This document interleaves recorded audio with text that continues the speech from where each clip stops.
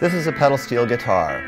Why is it called a pedal steel guitar? Well, first of all, it's not a steel pedal guitar. The pedals are not made of steel.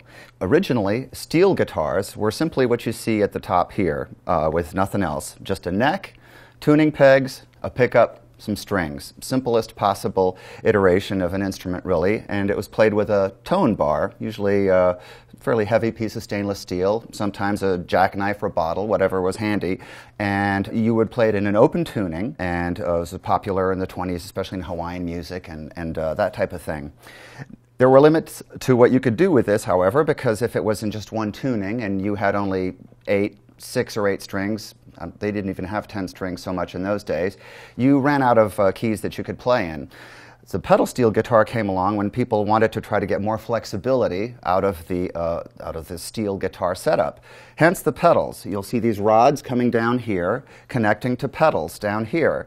And what happens is that the pedals, the energy you put into pressing the pedals down, or also applying pressure to the knee levers here, I don't know if you can see them on either side, these raise and lower the strings by preset intervals. So a quick look at the guitar. You've got the tuning pegs, as you would with a guitar.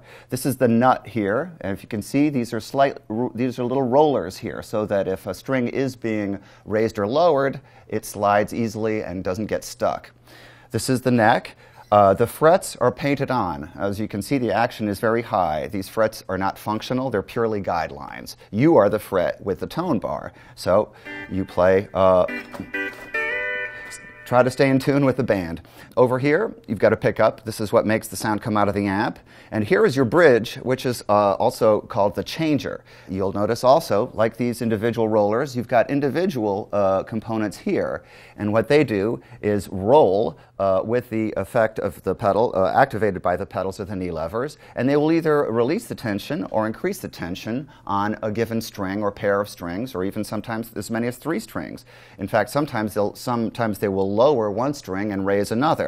The pedals can allow you to play a chord, this E chord, and then when you hit the pedals, suddenly it becomes an A chord. There's a universe of possibilities depending on what the individual pedals, knee levers do, and which combination of strings you hit, and where on the neck you're situated.